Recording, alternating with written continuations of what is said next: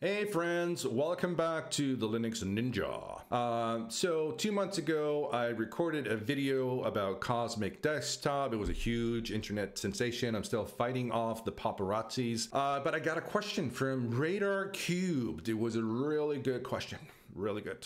So I'm just gonna answer it and hopefully give you some advice, tell you my story. I'm gonna put the question on the screen somewhere around here. My Italian blood is kicking in, talking a lot with my hands. Gonna put my hands right here. It's more stoic, Icelandic. Radar Cubed, he says, very cool overview. Thanks for this. No, thank you. Click and subscribe. Quick question. What do you do for work and what would be some advice you would give to someone who has worked in IT support for several years who is trying to pivot, if you get the reference, pivot, into a new position that considers their previous work in information technology? Thanks. Great question. Some people might disagree with everything that I'm going to say, but this is just based on my experience alone. For 17 years, I started in first level support, IT support, user support, whatever you want to call it. Did that for a few years. Then I graduated to backend server administration stuff. And then I became a senior administrator. And I did that for 17 years. I was a Windows administrator for 17 years, not a Linux ninja. I was the wizard of the Windows, if you will. And so did that for 17 years. I got tired and I just wanted something different. So I moved to Canada and did that for 5 years, not in IT, didn't touch computers for 5 years really. And so I moved back to Iceland 3 years ago and I was like, I want to reinvent myself in IT. Who do I want to be? And I've always admired Linux. I always liked doing things in the terminal. I liked scripting, etc. But I was never that much big of a fan of like what I call click ops, next, the wizard, blah, blah, blah. Anyways, some people love that. It's just not me. And so I applied for a Linux administrator job here in Iceland with a really large company on an Icelandic scale. So we're two people. No, it's all over Scandinavia, England. So it's a big company of sorts. So I applied there, and I'm telling you all of this for a reason. I did not have a lot of Linux experience. I have some, but not a lot. Not that would justify me getting the job at all. Like if you would look at the requirements, did not fulfill them at all. But I'm telling you this because if you get the interview, let's say you've been working in IT support for several years, and you have good references, you've done a good job, at least you have that. And hopefully that gets you in the door to get an interview. But I'll go back to that later. But I'm telling you this because if you show up for the interview, I did it through Zoom because I was still in Canada at the time. So it was not even in person. So in person is always better, I think. I showed up, and I think this is always a good thing, to show up for an interview, being excited, asking them questions, showing that you have an interest in the company, the work, and that you're willing to learn, you're a team player, you're easy to like socialize with, it's easy to talk to you. It's not difficult. That's how I showed up for that interview based on my experience. I've also done interviews with people in the past, stuff like that. So I kind of know what I would be looking for. And honestly, I think universally, that's what most hiring managers are looking for, is just, are you easy to talk to? Do you want to learn? Do you love technology? Are you easy to be around? That would be my recommendation if you get the interview. How do you get the interview? So I'm going to tell you what I've been doing for the last 3 years because I had almost not a lot of Linux experience. So I got the job based on the personality. I would call it almost a personality hire because often companies, if somebody's willing to learn, they're willing to invest into that person. I got hired because of my amazing personality. Hello, no, not at all. But I was just willing to learn, easy to talk to, And I think that they were like, okay, give it a shot for 3 months. You have to prove yourself in 3 months. So I was hired into managed services as a Linux administrator. So I was overseeing hundreds of Linux servers. What I did in that time is that I took a lot of different certifications. I think I did for the last 3 years, I've done 11 certifications, different certifications, not all Linux. Did a few AWS. I did CompTIA Security Plus. Did the R8CSA. I just did that recently. But I did a plethora of different certifications. That kind of showed my employer that I don't want to be a couch potato, that somebody that just got the job and I'm just going to settle, become furniture within the company, which kind of sometimes happens. It would be my recommendation, if you want to pivot to something else, is show initiative, even if you have to pay for it yourself. But my employer paid for everything that I wanted to learn. So if you have an employer like that, that's a huge plus. But even if you have to pay for it yourself, I think that you're going to be reimbursed later in life with opportunities because you have set yourself up. It's kind of like when opportunity and preparation meet at the crossroads of life, that's when you're going to get rewarded for that preparation. You didn't say what you want to do, but I would say pick something singular.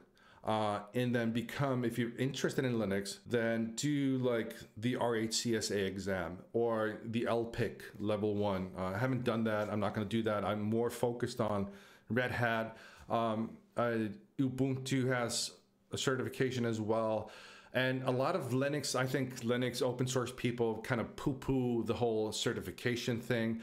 But that's just the path to get the interview. A lot of, like, in Iceland as well, even though we're a small country, a lot of like, what's it called in English? Job application, that's the word that I was looking for. Sorry, I had the brain fog moment. A lot of job applications are just thrown out the window because you don't click a box that somebody in HR created. It's so ridiculous. But I think that they lose a lot of great applicants based on some HR requirements that don't make sense. If you can click as many of those boxes and get the interview, that's half the battle. That's why I got the interviews, because I have good references. I have a long history in IT, and maybe you don't have that, but if you have good references, and then you can always write your resume in a way that's like, don't write a general job application, just spam it out there. Find a job that you want and just carve that thing out in stone. Amazing. So, and just send it off and just really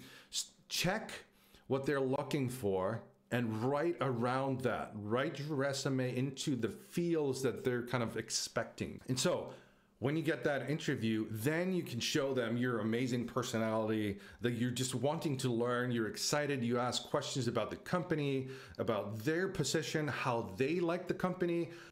It's amazing how well it works just to show interest in other human beings that are across the table. Like, what are the challenges that you guys are facing? How is it working here? How's the cafeteria? Like, just honestly show excitement and enthusiasm and ask them questions. And so that goes a long way. I am going to tell you that. Just think about it, like preparation, opportunity, crossroads. You're ready for that opportunity when it hits. I'll just give you a simple story. I did a pivot within my own company for the last 3 years. So how did I do that? I just kind of took the initiative I took a lot of certifications. I studied a lot. I was sharing notes with the community. I was networking on LinkedIn. And so I was getting pinged from different companies to come work for them.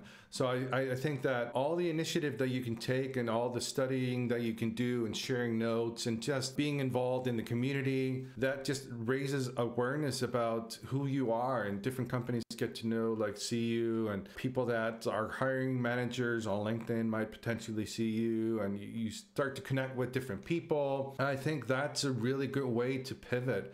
It's honestly just show initiative and study and share ideas. And so that would be something that I would tell everyone. It's like, write down a lot of notes. Like you can see on the screen here, I have AnyType. I love AnyType. It's like I take so many notes. And then when I've cultivated notes, I share them. Like I put R8CSA notes on GitHub, and it has like a bunch of stars. More than 100, I think, which is a lot for me. Like Who am I? And also be on LinkedIn. I know there's a lot of like poo-poo on LinkedIn and a lot of people don't like it. But for me, it's served a purpose in that I put my notes, my content, like how I'm working on this. I network with people there, and it has pluses and minuses, of course, as with everything. And then what happens, like if you take initiative, you start studying, you do some certifications, you put it out there, you take down notes, you share it with people. People start to notice. And I was pinged and offered jobs from different companies over the last 3 years when people just saw that, hey, he's studying, he's friendly, and he's passionate, he's easy to work with. And people are like, hey, I want to hire that person. And I'm not special. I think anyone can do this. So just don't think that you're stuck. And I hope my answer is going to help if you watch this Radar Cubed. It's just be excited. And learn new things. And even if you have to cash out for certifications and stuff like that, books, I do a lot of my studying on O'Reilly. I pay a monthly subscription for that. And so I really recommend that. Just start studying. And even if you don't do certifications, if you don't like that, that's cool. But let's say you study for a certification, take down a lot of notes, share those notes with people and put it on LinkedIn, put it on X. What I did on LinkedIn, because I've been in Canada for 5 years, I've lost a lot of connections within the IT industry. And I just started adding people, started liking their things, connecting to them on LinkedIn. And slowly it just started to accumulate. And that's what I want to tell everybody out there is just study. And even if you don't take the certifications, write down a lot of notes. And let's say you're studying System D and you just learn everything about System D, take down a lot of notes and then put them on GitHub, LinkedIn, X, whatever, and share them with the community. And it just shows people that, especially if you get an interview, like, hey, here's my GitHub account. I have all these notes, and then I have 200 stars on this one, 100 stars on this one. They're like, oh, that's impressive. Companies want people that take notes, share knowledge. I'll tell you something as well. It's just be a nice person. Don't be grumpy at work. Don't be the person that they're like, oh, that person is, I have to ask him a question or her a question. That's not cool. I think honestly for me, a lot of where I've gotten to is just, I like people and I like being around people, and I like to hopefully motivate people, laugh, have fun. And I think that always helps a lot. So those are my 5 cents. Probably a lot of people won't agree, but it's worked for me, and it just keeps me excited about work as well. Just showing up for work on a Monday. Sometimes it's like rough. But honestly, when you get into a gig that you like with people that you like I have right now, it's amazing. So yeah, those are my notes. Ask again. I can clarify. I can make another video if somebody wants. Just ask me a question. Click like and subscribe and put the comment down below.